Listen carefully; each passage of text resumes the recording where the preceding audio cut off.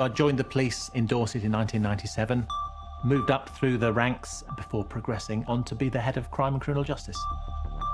There are some things that will haunt you forever, and it's probably those things that should have been preventable.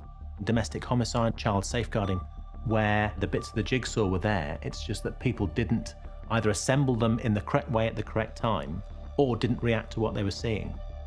I think in my mind I'd always been looking at how technology could improve what we were doing. That thinking is what got me connected with BAE Systems in the first place.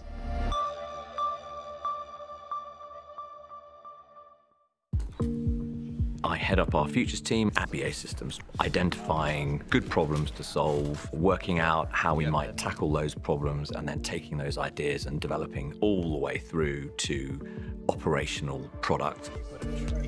We run an ideation week. It's a fantastic process where we start with about 200 or so problems, and the objective is to distill those down into high potential market propositions at the end of it.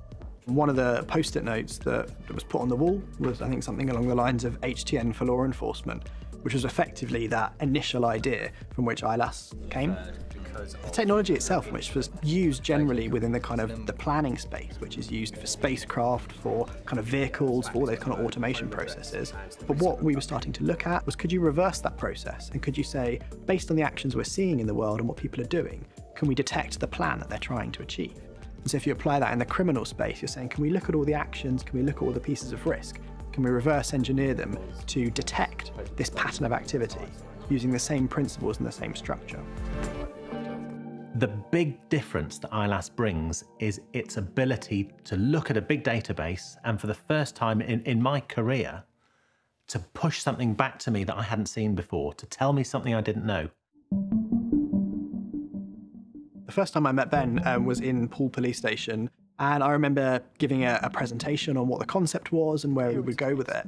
And then Ben came over afterwards and tapped me on the shoulder and said, "This sounds great, let's have a go."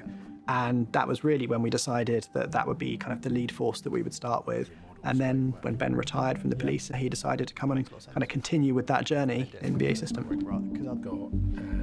The first time that it became really home to me that this has real opportunity to make a big impact in the world was when Rich first came back, having mapped our first domain, which was the child exploitation domain. You know, that message of, so when we turned ILAS on, as always happens with these kind of things, the first time you look at it and you go, there's all these errors, these issues we have to solve, you know, like minor things you have to tweak. But I think the second time that we turned it on, we effectively said, well, here's the priority list. Here's the children that we've identified that may be at risk based on what you told us. And most of them were correct. I think 8 out of 10 they recognised, a few of them they didn't recognise, but they went to look at and they said, yes, these are ones that we'd be interested in. Literally, ILAS turned a fairly opaque pool of data into a prioritised list of children at risk. Now, that was a really magic moment. To be able to just point ILAS at the police data and have it come back with something that was readable, that meant something that we couldn't see before, was really important. Quite soon after that initial prototype, they started to kick off some operational activity to go and put protection plans in place to go and investigate potential offenders.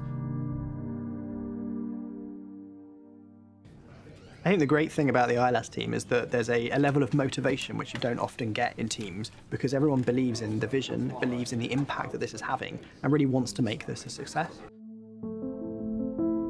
So my motivation to do this is I want to see it done right. I want to see this done by really competent people so that we know that this is the best of the best. And for me, that really matters because I can look back on my career to the faces of the people who've needed to be noticed and have been let down by the system because the system wasn't sensitive to pick them up. But having something like ILAS makes that much less likely to happen because ILAS is there spotting things, helping people to be the best that they can be. And that's all we can ask for. It's a fantastic feeling that this thing started out as a yellow sticky note and now we have something which is having a real impact in the world. And myself speaking personally, but also I think the whole team are really proud of what we've achieved.